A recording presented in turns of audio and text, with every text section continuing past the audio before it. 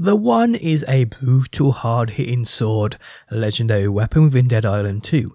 It's easily one of the most powerful weapons in the game, and today guys I'll guide you through how you get your hands on it. How's it going people, my name is DPJ, and if you do enjoy the video, leaving a like really helps out, and if you like what you see and want to see more, be sure to subscribe. Now I'm pretty sure most, if not all, legendaries are locked at some point or another behind completing the story campaign. So if you're following this guide and at some point you can't progress, that's the reason why.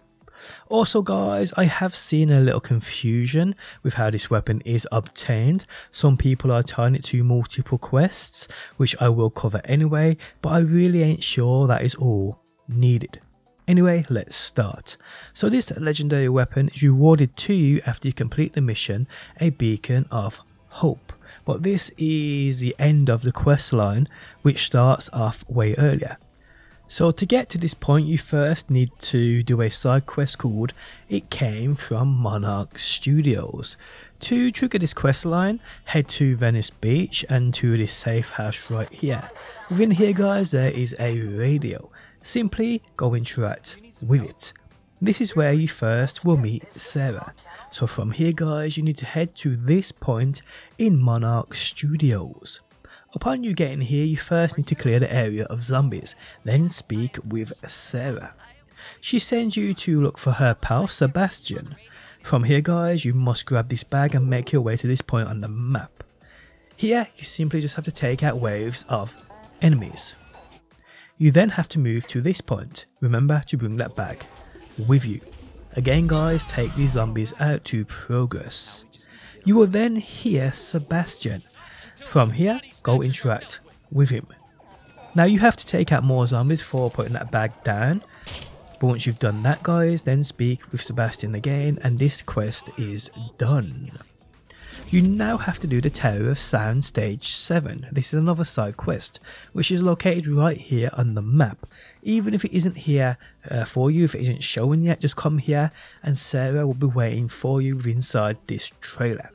Speak with her to pick up and start this quest line. From here guys, you need to head to Sound Stage 7 and take out all the zombies. Upon doing this, you have to progress on and investigate a hidden tower by examining 3 bodies. These bodies can be seen on screen now.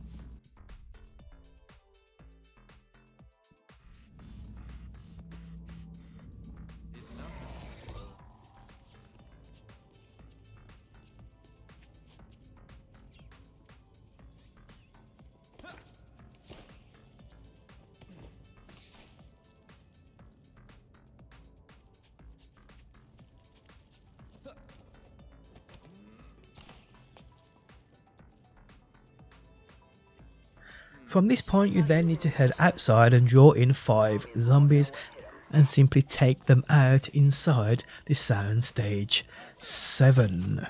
You then have to use these special effects. Upon you doing so, the enemy of the Tower of Stage 7 will appear. Simply take this dude out too. Upon doing this, head back to Sarah and his quest is done. Okay, so from here guys, you need to head to Hollywood Boulevard to this point right here.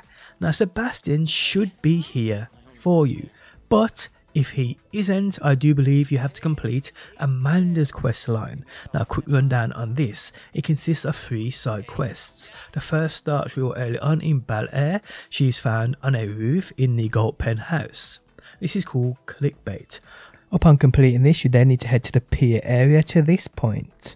She will be on a roof waiting for you.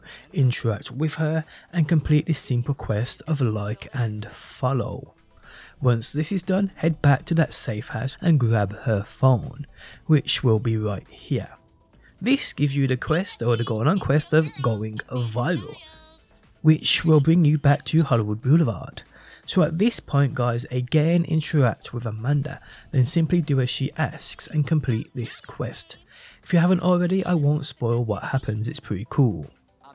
Okay, so once this is done guys, Sebastian should be there for you. So speak with him. He then gives you the quest of Beacon of Hope.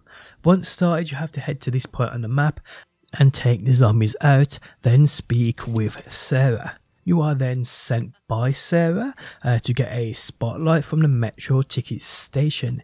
Here you have to clear out a bunch of zombies and then get into this office by breaking those 3 circuit boards as you see me do on screen now.